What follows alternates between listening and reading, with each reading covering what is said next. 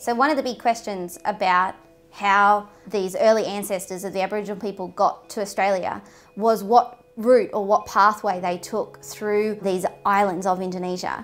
And previous studies had sort of suggested two main pathways, a northern one through sort of Sulawesi and coming into New Guinea, and then a southern one that goes through Timor and landing sort of around the Kimberley. Basically coastal along through here and then crossing. So there's nowhere here where that would be preserved? The big problem is that the dates that we have for occupation in Australia are older than any of the dates we have for occupation anywhere else. So what Shimona did was she modelled the least cost pathway, the most likely or prospective route for humans to pass through.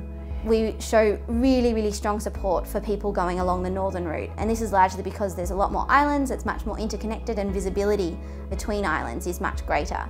When we start to look at the archaeological evidence there really hasn't been a lot of work in this region there, and so it's kind of like creating a treasure map that we're able to circle all these islands that our modelled route travels through. These islands could potentially have some of these earlier sites that we're still missing.